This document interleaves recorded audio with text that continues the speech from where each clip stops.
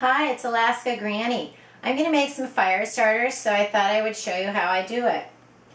I hope by now you all have an iMousse grease pot. We have several of these. This one I just happen to have on hand today. So what I'm going to do is take that inner lid that slides in here, and I'm going to stick it down in here, and with that little lid lifter on the bottom.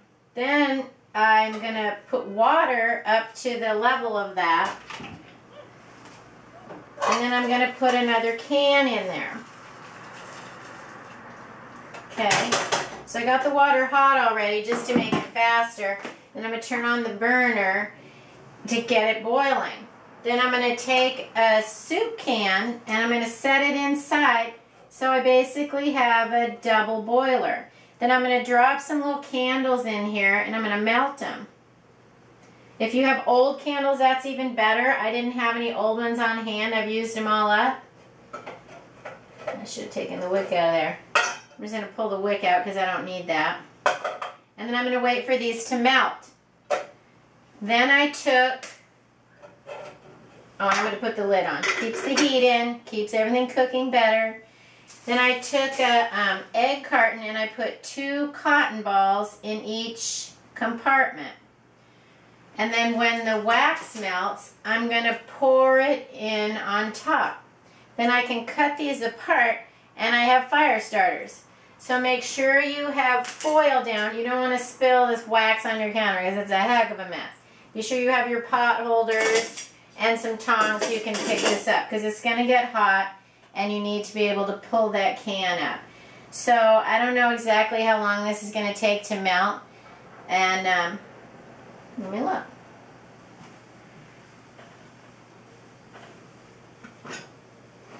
The water's boiling. They're starting to melt. It's going to take a couple of minutes. So when the wax melts, you pour it over the cotton balls, and then you just, or if you have dryer lint, you could use dryer lint. I just don't have dryer lint, and I have cotton balls. So that's what I'm using today. And then I'm going to pour it over there and let it cool completely and cut these apart.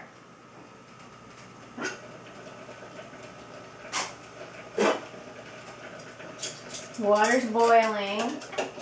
The wax is starting to melt. Let me just show you a little bit here. It's not all the way melted. But I'm just going to pour it over like this. And it's going to get all saturated into the cotton ball. And I can put it back and let it melt some more. Don't use your good cans or your good pots for this because it'll be ruined. You've got one of these old iMousse pots, they're great. And they're inexpensive. And so if something happens to it, you can just get another one. Otherwise, get an old pan out of your kitchen and put something in the bottom so it's like a little double boiler, or go to a thrift store or a garage sale or a yard sale and get an old pot for this.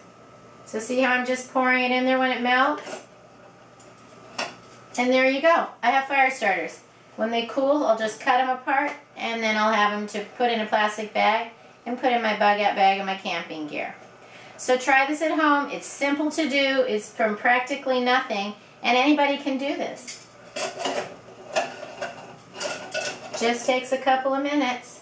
The longest thing is waiting for this stuff to boil. There you go. Have to let it boil a little more.